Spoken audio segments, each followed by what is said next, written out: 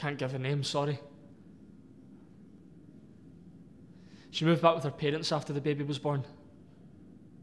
I followed her, like a stalker. I don't think she knew it was me. I had my hood up and had a bit of a beard back then. Her wall was just high enough for me to hide behind. And I sat and watched as she went into the house. Her mother was standing at the window, holding my baby. She never went to greet my baby once. Not even a kiss on the cheek or even to say hello. She just sat down and read her magazine. And then a young man appeared. He kissed her on the cheek and he moved towards the window. He was going for my baby. He kissed my baby. He kissed my fucking baby, do you understand? My beautiful baby.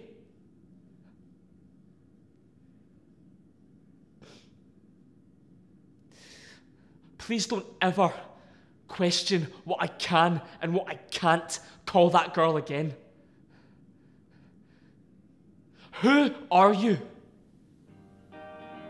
I'd seen a rehearsed reading of A Face That Fits at the Archies, and I absolutely loved the script, and the story jumped out at me straight away.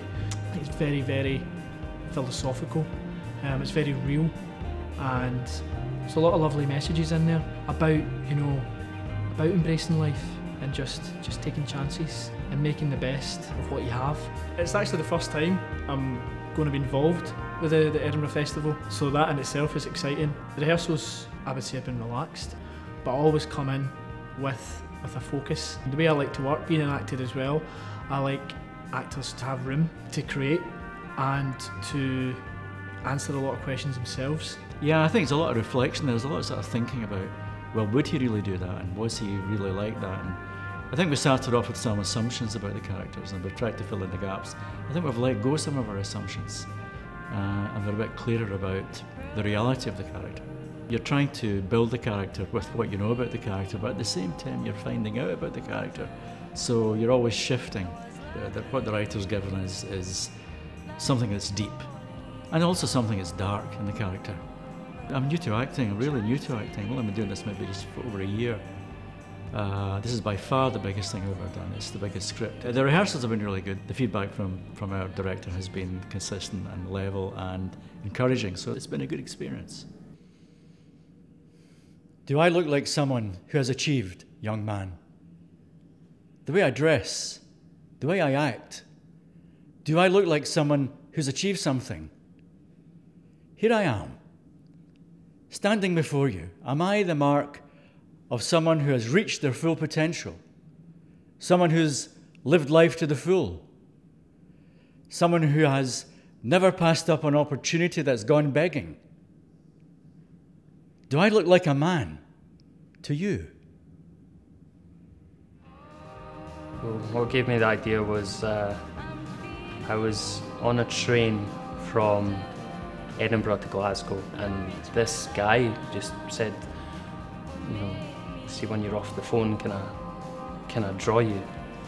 And I was a little bit startled, but I was also very interested, so he sat across from me and started drawing me. It really kind of stuck with me, and it was something I really wanted to kind of mould into a piece. I was at the first rehearsal and I was amazed. It was great watching it because I was watching things that I didn't expect. Mark has brought the energy that the character of the boy requires, and at the same time Vincent is bringing that stillness, and so it's got that dynamic. Hopefully the audience can take away that not to sit on your laurels, not to sit back and just to have a dream. One thing everyone can have is a dream. When I was very little, my mum started a children's theatre company, and I went there from the ages of 6 to 18, and I just got the bug for it. I think the Fringe will give me that opportunity just to be doing what I love to do. First reading the script, you know, I was very frustrated with the character.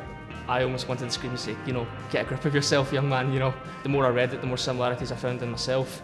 He's very lost, and I know what that's been like to be lost as well at times, you know, and I've just connected with him on an emotional level, and I think that's what's so great about playing this kind of part, that I can relate to it so much.